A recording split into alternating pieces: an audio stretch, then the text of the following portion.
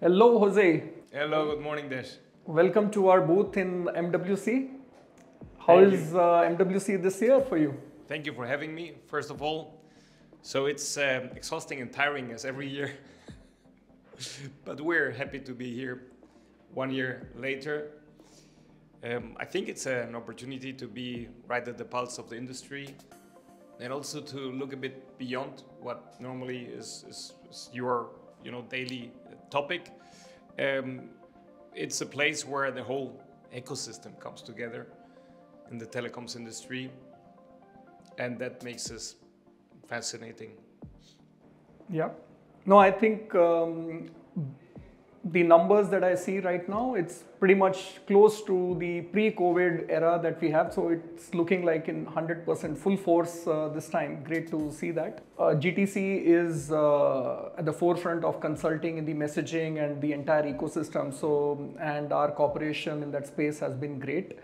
So would love to hear from you on how has 2023 been for the ecosystem. A lot of volatility that we have seen in the messaging ecosystem. So what's your perspective? Summing it up, for the first time, we see the international messaging declining.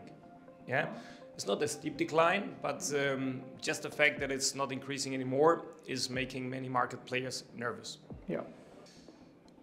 So operators could lean back in the past and see the revenue increasing from month to month. This is not happening anymore. So they kind of woke up and need to find any kind of business model, any kind of solution. They need to change something on a strategic level in order to mitigate the problem. Something similar might happen also for the service providers, but the service providers, they also benefit from other phenomena in the industry, like the artificial traffic.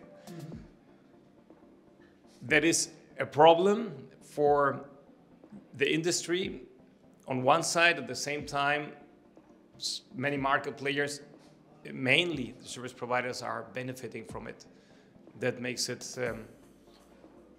very interesting, I would say. You know, how are the different market players going to deal with it? That's an interesting moment now we're facing. No, artificial traffic is a very, very key topic for 2023. And as we go into 2024 and we continue to see artificial traffic affecting the international A2P volumes and prices. So how is it impacting telco? I mean, if telcos know about it, I mean, what are they doing about it? I think, can you give a perspective on that? Yeah, so I assume you mean operators with telcos. So operators have been blind for a very long time, and for a good reason they have been blind, because in most cases this artificial traffic is not even reaching them. So it's generated by the service provider and intercepted by the service provider, and with that the benefit stays with the service provider. And with service provider I mean the market player that is connecting the enterprise to the operator. There could be more market players in between, but let me simplify. Now they see for the first time international traffic declining, and they ask themselves, why is that happening? So they start to dig a bit more into the details, and the details sometimes don't look as shiny as they seem to look in the past. Yeah, there could be a bit of dirt on the way in the value chain. And that is expressed to a certain extent by the artificial traffic that is obviously harmful for enterprises mainly, but also for operators. Why? Because this is one of the reasons why enterprises get tired of this SMS service to support their processes and authentication. And they might be looking for alternative channels. And alternative channels means it could be a WhatsApp that is completely bypassing the operator. So that's something that should be a concern for the operators. And once an enterprise changes the channel, which is painful enough for them, the likelihood of coming back is not that high. Yeah. It's not only the price. You could obviously come back as an operator and say, look, I have a better price. Just the pain of migrating, of changing the technology for an enterprise that has a core business completely different to telco, that's something that the enterprises don't like to go through very often. So you're right that they've already seen this turmoil. Now, what are telcos really ready to do? What solutions and what options are there in front of telcos to address this challenge? Well, let me be quite radical. Eliminate the middleman, and then you have the solution. Yeah. So this is the theory.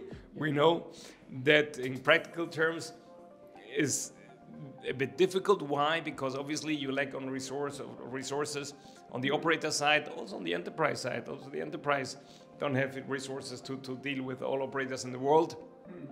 So I think it's a matter of selecting probably the partners that contribute probably to 80% of your revenues, and probably trying to engage with them directly. There is also an interest on the enterprise side to deal directly with the operator, especially for the hyperscalers and OTTs that have been suffering the artificial traffic and that are conscious about the problem. One of the famous people that expressed very concrete numbers and concretely also the problem was Elon Musk.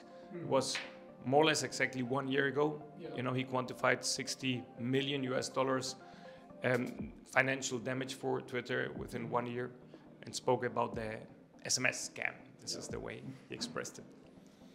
No, you're right. So while telcos in short term gain from artificial traffic, and they might have, they are also worried and they want to solve from a sustainability of revenue, but enterprises are struggling today. So while we've looked at telcos, what can enterprises, brands do? Because SMS is an important channel for them. What are the measures they can do to safeguard their interest, that they're not paying for fake bot traffic, right? Well, they need to improve their applications, obviously. An application that is allowing to create 5 fake accounts in a row, probably even for the same B number, is not an application that is secure towards the fake account generation. This is now a very simple example, but you have on IT level many mechanisms in order to detect the bot compared to the human behavior, without getting into more details. So this is obviously where they need to invest. But I tell you something funny.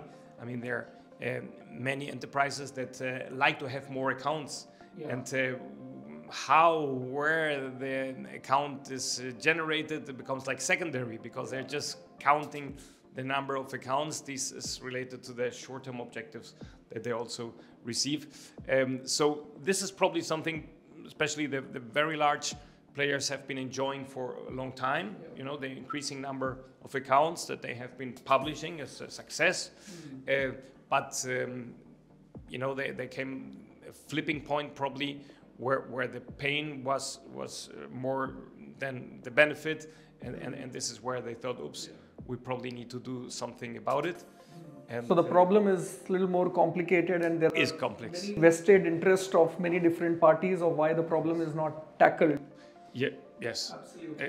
Exactly. Yeah, but I think the moment we see the traffic declining, it means that the pain felt or is felt to the entire value chain. Yes. Yeah.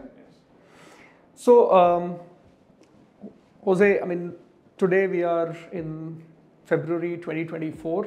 12 months from now, let's say when we enter into February 2025, and we are sitting again with discussing A2P business, international A2P business, what do you think the year would look like? Like, if you have to reflect back on the year, what would be your forecast for next year?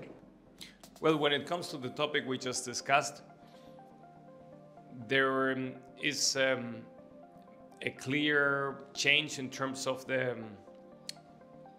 power distribution, I would say, within the different market players. The largest generators of A2P SMS have repositioned themselves. They have taken an aggressive approach, and the aggressive approach can be as simple as stopping the SMS and authentication process for one country, for one network. That is the moment that the service providers, the operators feel the pain on their side. So now we switch the sides in terms of feeling the pain. And this is where the negotiations between those hyperscalers and OTTs and the operators gain different form, I would say, because they just have a better negotiation power.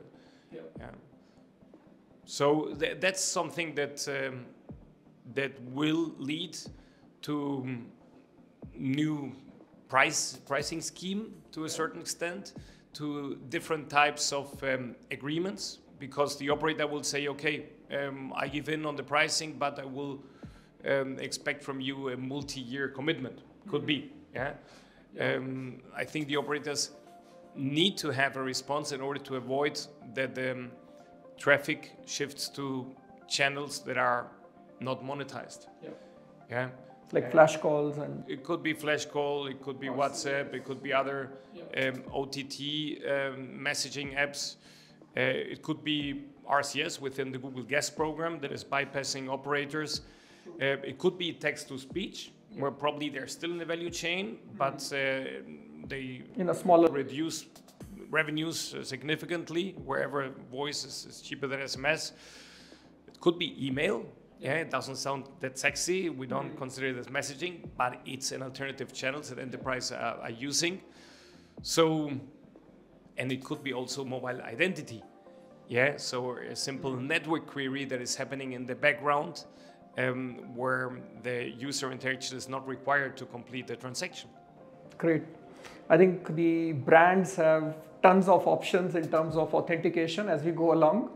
But we really hope that the simplicity of SMS that they've been able to leverage for so many years continues, and we bring sanity to the whole ecosystem with, I think, price control and management, but also with a lot of technology around AI. If enterprises are able to adopt, understand the numbers and control the data, I think that's also one way to manage and find out what's happening with their traffic.